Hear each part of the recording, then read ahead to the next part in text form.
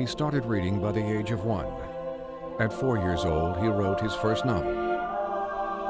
By 7, he was speaking 6 languages and had composed 5 symphonies.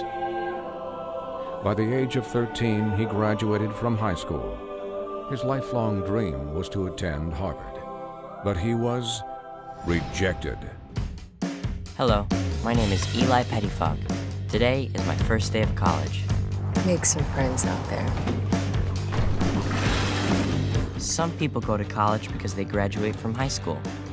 Others go and they self-destruct, like this guy. I'm Leo Surley, late bloomer. I'm Eli Pettyfog, child prodigy.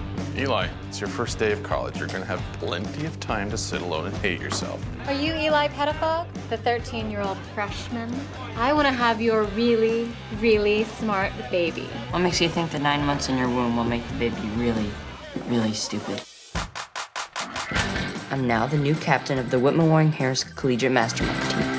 Oh, I love that game as a kid, you know, with the one with the... No, it's a quiz show in which 2 colleges compete to see which one is smart and which one is dumb. Right, you are. You're fast, kid.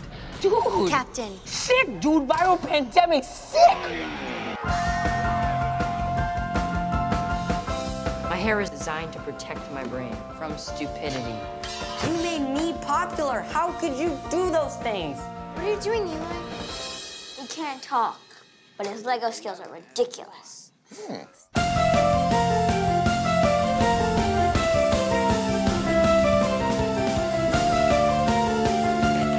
Just get up there and give it all the brains you got.